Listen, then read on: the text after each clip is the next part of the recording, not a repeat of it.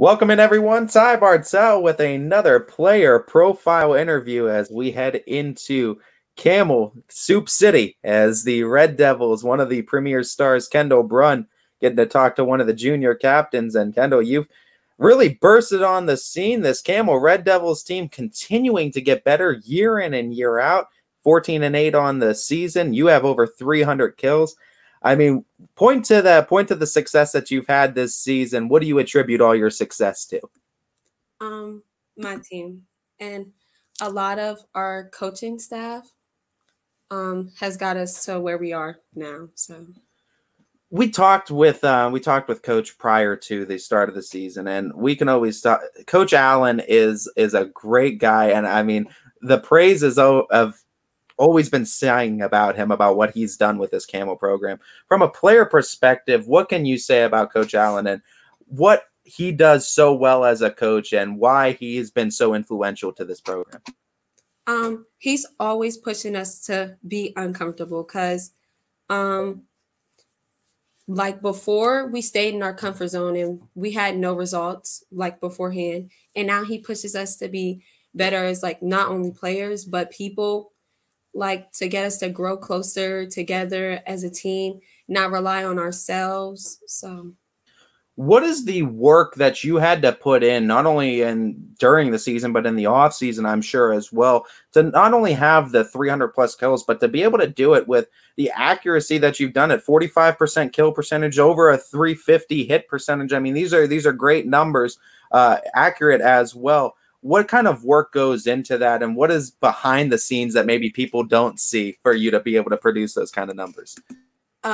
Club. We do a lot of club, jump stretches, staying after practice, just the practices like by themselves too, because we do a lot at practice. I've been doing a lot with hitting at practice because I'm not a passer. I don't play in the back row. So other than that, I just do hitting a lot, the AccuSpike, working with the setters like one-on-one. So in your experience with volleyball, when did you first find yourself falling in love with the sport and wanting to keep pursuing the sport, get better at it, and put those hours into it?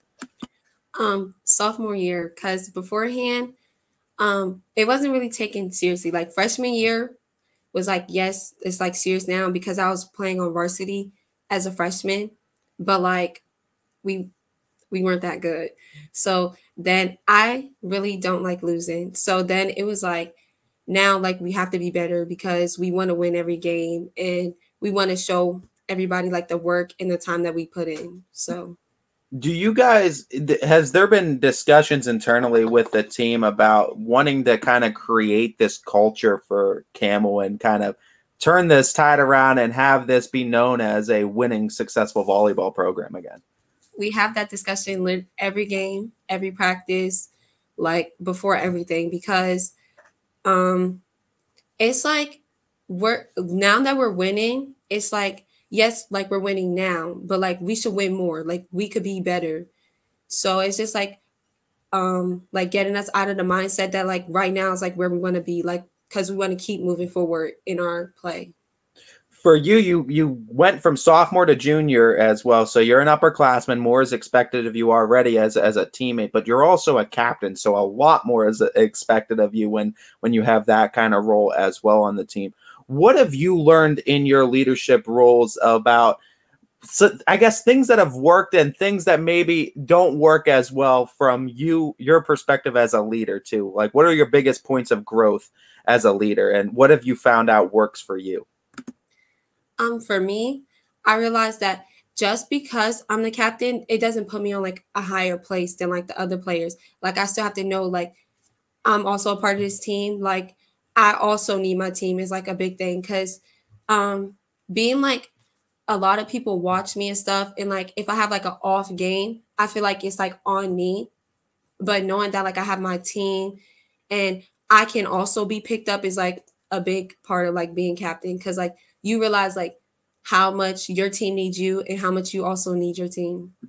So if a younger girl comes up to you, and I'm sure there's plenty of them watching the success you're having, but if a younger girl wants to know how they can get into your shoes one day, what is some advice you would tell them to find that success in the sport? Work and confidence. I put in a lot of like hard work and time, and like still now I'm working on confidence. Like it's all about believing in yourself, because everyone else believes in me, but then there's times when like I don't think that I can do something, or I don't think like I'm good enough to do something. And that's I've had a couple games where that's like been a downfall. So I would tell other people or younger people to believe in yourself and what you can do. In this season too, we talked about it. You guys successful 14-8 record, not too shabby at all. But one thing I want to highlight, in recent weeks, dating back to September 27th, you guys have now won 3 5-set matches.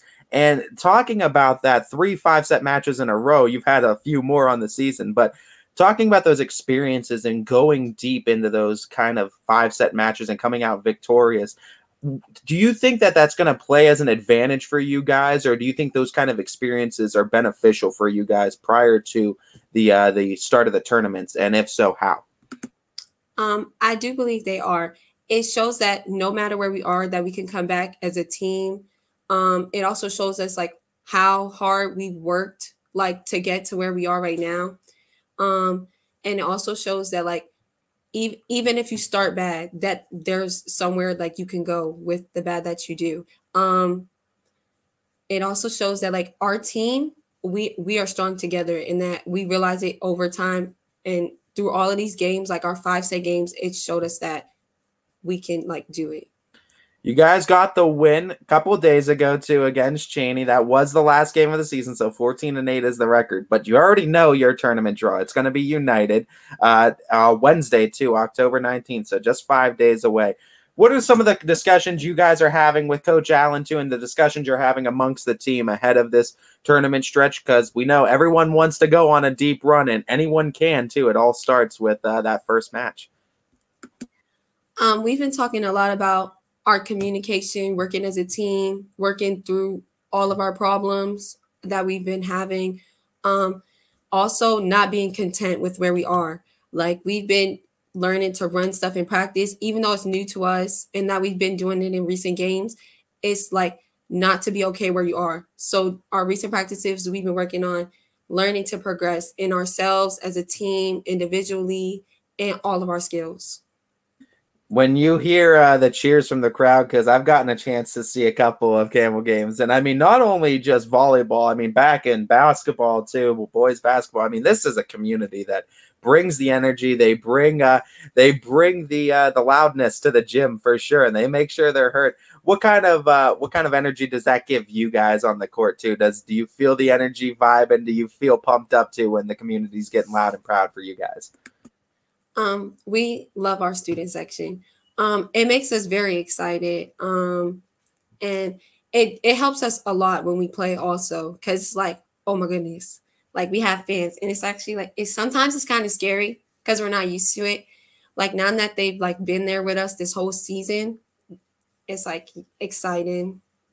Being a winning team too definitely draws those people in. So you guys, team success too has certainly brought that crowd in. We talked about you being a leader, and we talked about you taking those steps as a leader. But I kind of want to go back to when you first started in this team. Who were some of the girls you were looking up to and kind of influenced and served as a role model to you and shaped you as a leader? Our former players from last year, Courtney King and Adriana, they helped us a lot with like building up our leadership skills and building to like where we need to be right now. Like I worked with them a lot last year because we knew that our seniors were leaving. And so then like we have one senior too. And so we knew that like obviously one of the juniors will have to like step up, and like because there's a lot of juniors and like younger people on our team. So we knew that one of us would have to step up and be ready to take charge. So I work with them a lot. Outside of the sport of volleyball, what are some of your interests, and what do you like to do when you're not on the court? I like to paint. I like to read, and I love sleeping. Sleeping's always a great one. I could get down with that one too. Talking about the paintings though, is there a specific type of painting that you like? Is it abstract, non-abstract? Is there a certain type of subject you like to paint? I mostly paint cartoons. I like painting cartoons because I just like happy and like free stuff. You ever paint cartoons of you playing volleyball? You ever do like, volleyball cartoons? You know, don't want to dive into that. A lot of painters never want to paint themselves too, it seems like, anytime you ask them art-wise.